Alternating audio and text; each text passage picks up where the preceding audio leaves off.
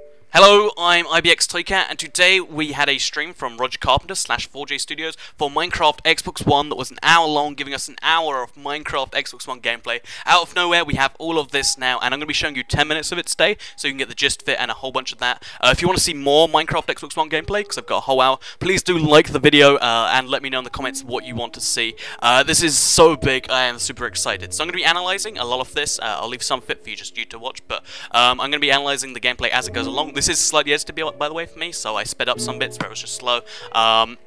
And yeah, that's just that. It's not the game running at hyper speed. So let's go right into what's new and what's cool.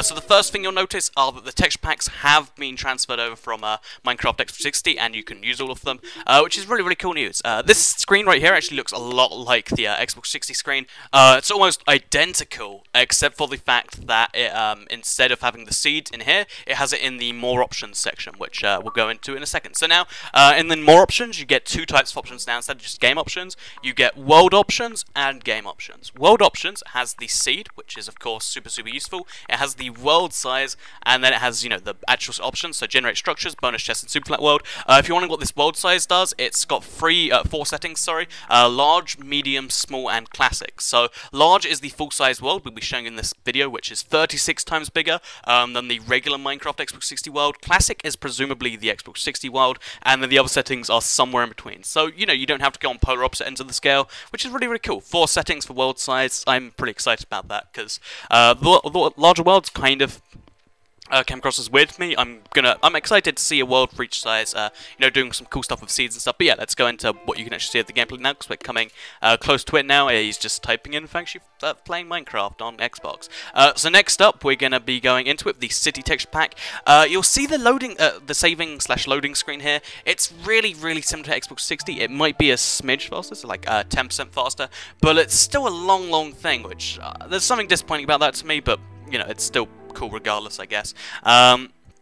So yeah, basically next thing you'll see in the actual gameplay itself now, we'll keep this at regular speed so you can see it all as it's meant to be seen, is the city texture pack looks exactly the same next gen, which I guess is to be expected. If you like it, that's cool. And as he flies around, you can really see the render distance. It's really nice. Like, I don't think it's an entirely next genification by itself. Like, it doesn't make the game feel that much more next gen, but it's really great to be able to just see everything.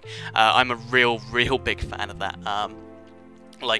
I think that might also help with some multiplayer stuff, because, you know, if there's fast chunk loading because of that, it should be good. So next up, we're going to be talking about how, you know, the actual stuff looks, and it was only a 720p stream, I believe, so we really were getting the same kind of quality, but you can see that everything is a tiny bit finer, even, you know, downscaled to 720p, so it won't be that much, you know, noticeable. It's, again, it's not the same next gen type deal, but it's that tiny little bit nicer, and that's kind of nice. So final thing we're going to be talking about before we just leave you to watch some gameplay by yourself, because this comes up, are the maps and the world size. So the maps do work on the PC. I've done a tutorial for this.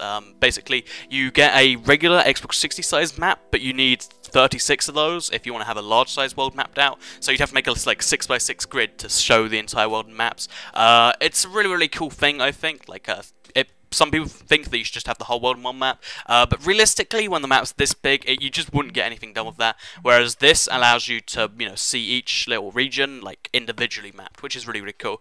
And you can see he heads further and further out past the Xbox 60 world, which goes up to minus 432.